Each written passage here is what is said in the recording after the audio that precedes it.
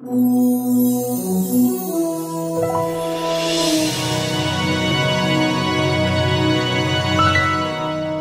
is Ryan Hoyme, aka Massage Nerd, and right now I got Nancy. Welcome, Nancy.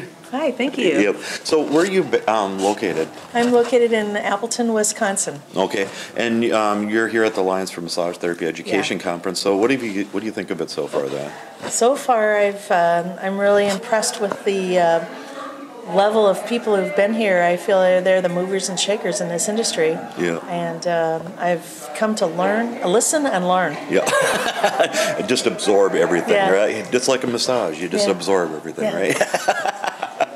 Do you have a practice then? I do. I Okay. am a practicing massage therapist, and I also am a licensed health insurance agent.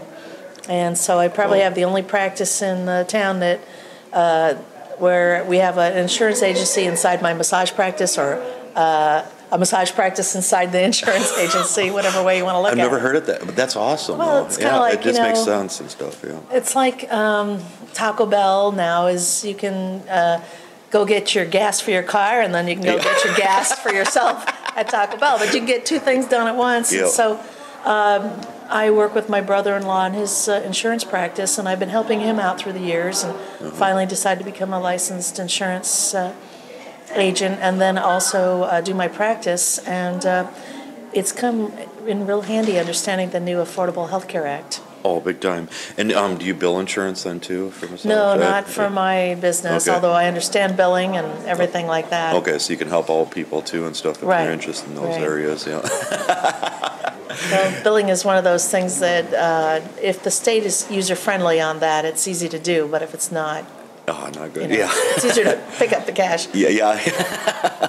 So, what do you love about massage then? I don't know, I loved massage from the first massage that I received. Seems to be such a calmer for my energy, and I love giving massage and I love receiving. And what else can I say? Yeah, You know, I mean, exactly. It's wonderful. Yeah. And what did you think about your education when you went through massage school? Well, I was educated on the West Coast, and I have an identical twin sister who's a massage therapist. What? She's on the East Coast.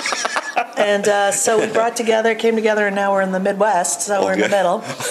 And my education was good, and I always knew that I actually had a degree before I went into massage school, so it was a career change. And then after massage school, I also have an education, a master's degree in instructional design, and adult education. So I thought maybe I can, use my talents in this field somewhere, and I'm not quite sure where. Yeah. But Have you thought about doing CE classes or anything? Or? I am not doing any teaching currently in the massage field or CEs, so I feel that's why I'm pretty neutral here at this conference. Yeah. And but I've taught in faculty for colleges, regular classes. Okay. So gotta wear a lot. Yeah. Hats, don't I? Yeah. So, yeah. Okay, we'll start off what degrees you don't have, okay?